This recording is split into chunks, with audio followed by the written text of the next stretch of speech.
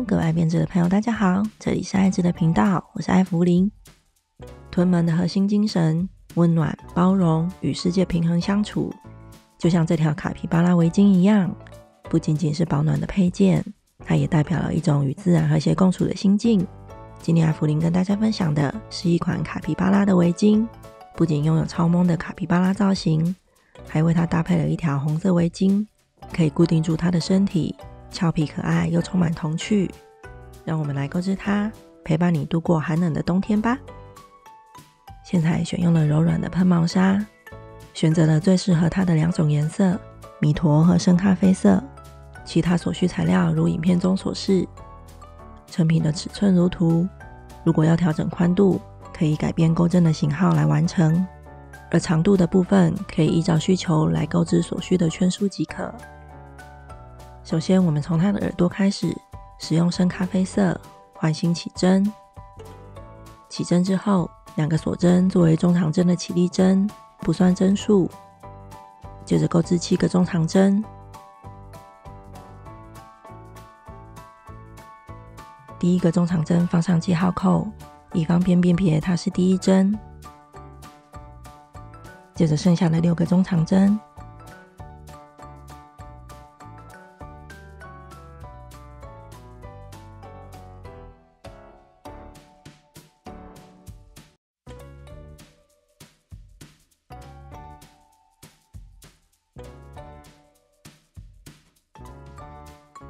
7个中长针结束，收紧中间的线圈。第2圈，将织片翻面，2个锁针起立，不算针数。之后在每个针目钩织2个中长针，将这个织片拓展成半圆形。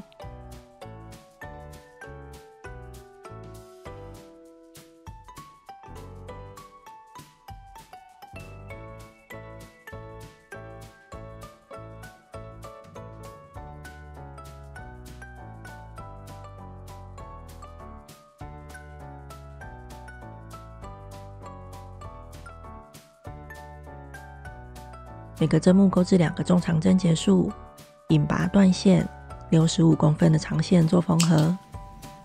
我们钩织2个这样的耳朵，接着是它的脚，同样以深咖啡色环心起针。第1圈2个锁针起立，不算针数。接着12个长针。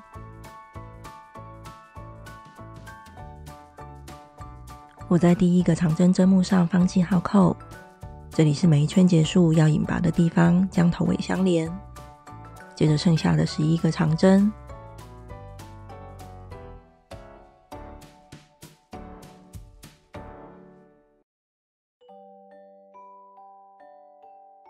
12个长针结束，收紧中间的线圈。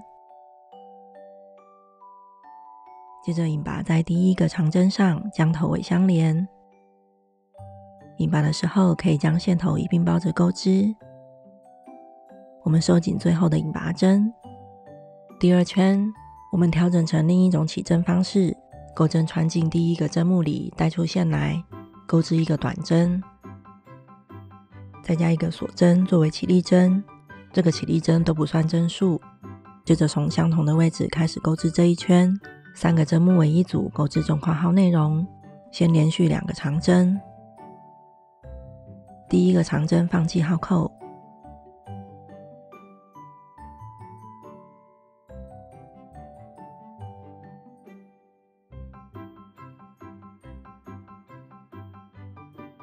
而第3个针目钩织小括号内容2个长针。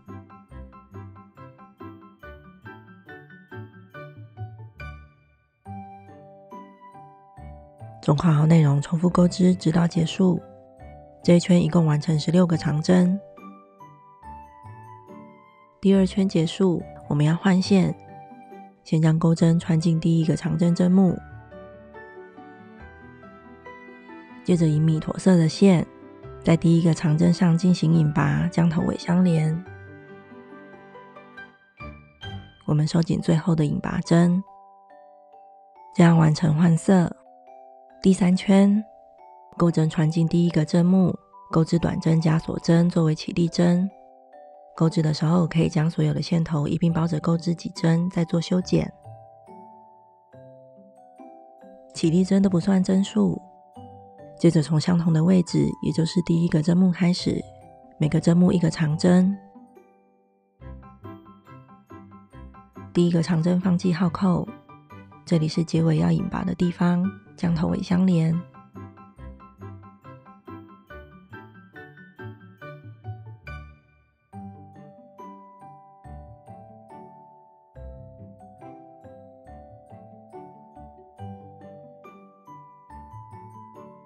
在抱着这些线头钩织几针之后，我们就可以将深咖啡色断线。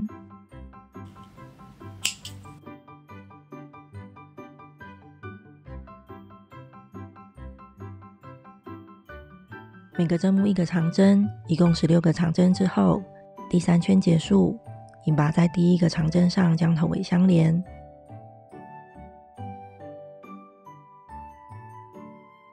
接着用与第3圈相同的方式，一直钩织到第6圈。每一圈的起立针都是一个短针加锁针，不算针数。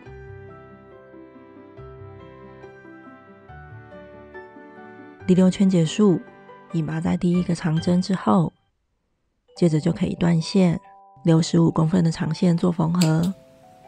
我们钩织2个这样的前脚，而以相同的方式钩织第1圈到第5圈作为它的后脚。接着是主体，使用深咖啡色锁边起针，基础行钩织7个锁针，基础行结束。第1圈从倒数第2个锁针开始，钩织1个短针加锁针作为长针的起立针，不算针数。接着在相同位置开始钩织第1圈的内容，线是小括号的内容，在同个针目里3个长针。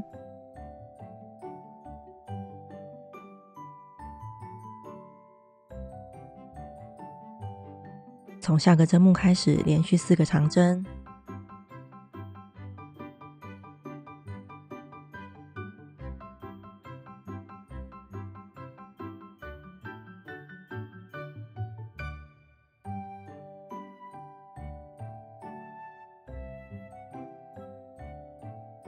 剩下最后一个锁针针目，钩织第2个小括号6个长针。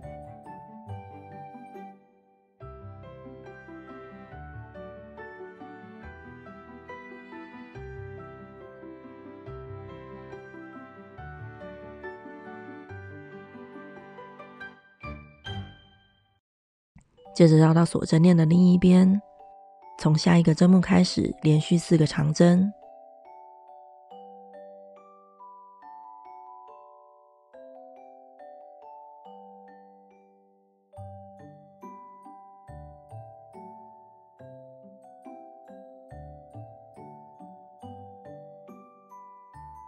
接着回到起始钩织的针目，这里钩最后一个小括号内容，3个长针，这一圈一共完成20个长针。第1圈结束，引拔在第1个长针上，将头尾相连，收紧最后的引拔针。第2圈钩针穿进第1个针目，钩织短针加锁针作为起立针，不算针数。接着同一个位置开始，按后续的文字解来钩织，小括号的内容钩织在同一个针目，而大括号则是重复钩织的内容。而第4圈以深咖啡色钩织上述文字解，在深咖啡色的最后一个长针，在它的最后一次挂线钩出时，我们以米驼色的线来完成它的最后一个长针，这样我们就将颜色换成米驼。这一圈的另一半以米驼色来完成。钩织的内容如影片所示，换线后的线头可以包着钩织几个针目之后再进行修剪。第4圈共完成深咖啡色26长针，米驼色26长针。第5圈到第9圈针数不变，每个针目1长针，而第10圈到第11圈，这2圈的前3个针目和最后3个针目都各2个长针。而第12圈到第14圈将针数维持在64针，这样织物就会成为这样的形状。这里是它的下巴。接下来几圈我们让头顶有一个弧度。第15圈起立针，在连续的23个长针之后钩织中画号内容1长针，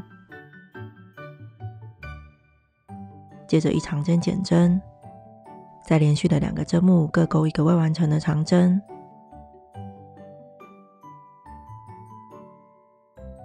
最后再次挂线勾出所有线圈，完成1个长针减针。中画号内容一共钩织6次，减去6针。在连续的23个长针之后，这一圈完成58个针目。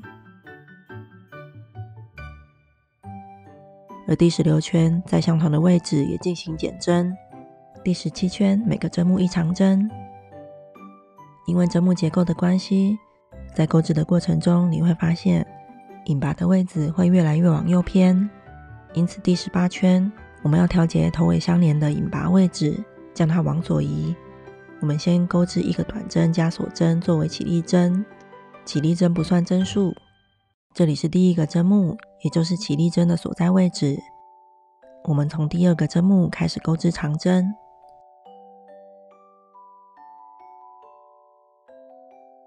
第1针长针放弃号扣，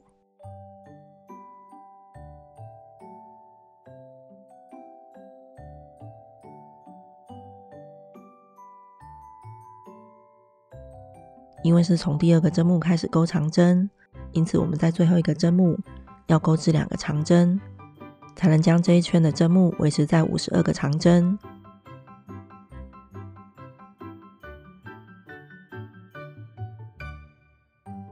结尾引拔在第1个长针上，将头尾相连。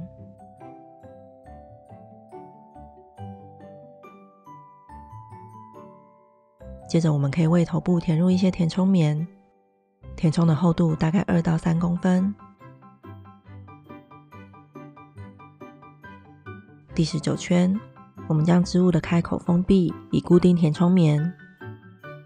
同样1个短针加锁针作为起立针，不算针数。从第1个针目开始，先连续4长针，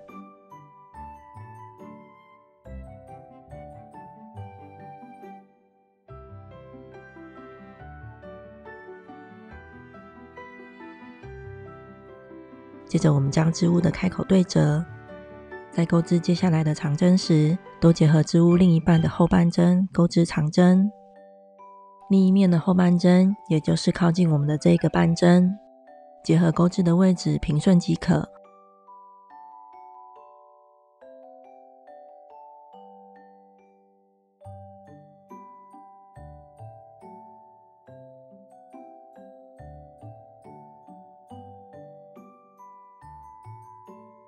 大概结合18个针目之后，接着钩织连续的长针，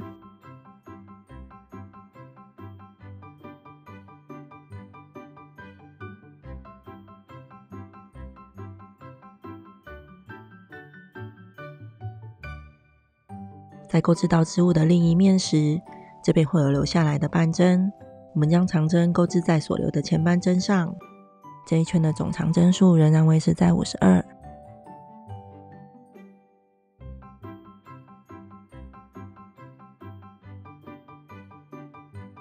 第19圈结束，引拔在第1个长针上将头尾相连，之后往上进行圈钩，直到这个围巾到达我们所需要的长度。而你可以视状况钩织第18圈的调节圈，使得每圈结尾的引拔位置维持在围巾的侧边。我一直钩织到围巾的长度有90公分时，接着为它收尾。接下来的4圈我们要进行减针，作为它的臀部。尾部钩织结束，断线，留15公分长线收口。我们可以利用缝针将尾部的开口进行卷线缝，将织物的缺口给收好。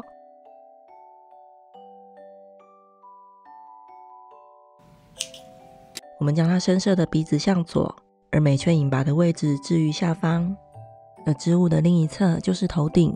我们先缝合耳朵，将耳朵的结束线头置于左方，此时面向正面。缝合耳朵的时候，正面朝外，右耳缝合在第15圈到第16圈的位置，而左耳缝合在第13圈到第14圈。接着我们取黑色线段，距离头顶约3公分，在第11圈到第12圈之间绣眼睛。绣的时候，黑色线段穿过整个织物，这样两边的眼睛同时可以绣到。而再以黑色线段，在第1圈到第4圈之间，为它绣上口鼻的线条。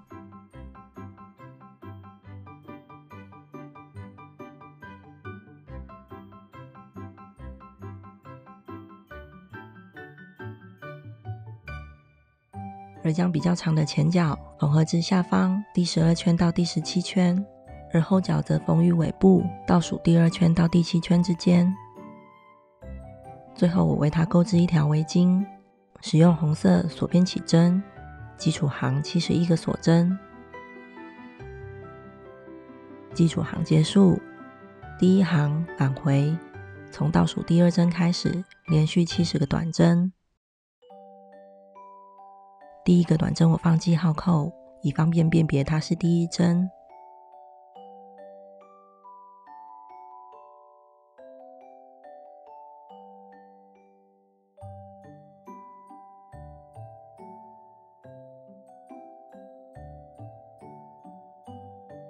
第1行结束，第2行翻面，1个锁针起立不算针数，连续70个短针，直条后半针钩织。第2行到第4行往返钩织，都直条后半针钩短针。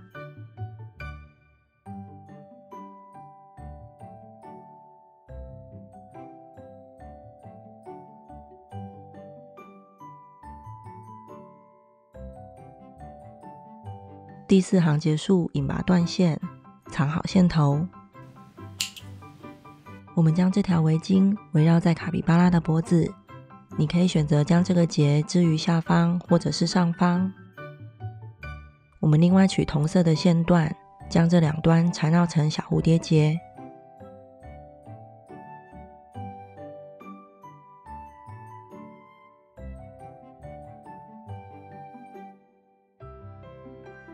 而为了让小围巾更好的固定在它的脖子上，我们继续利用线段将它固定在围巾的主体上。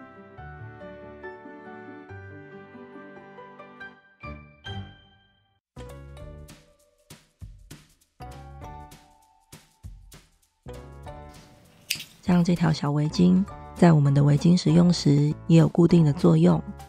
这样这条俏皮的卡皮巴拉围巾就完成啦。希望这条卡皮巴拉围巾成为你生活中可爱而治愈的小伙伴。这一集的分享就到这边，感谢您的收看，我们下一集见咯，拜拜。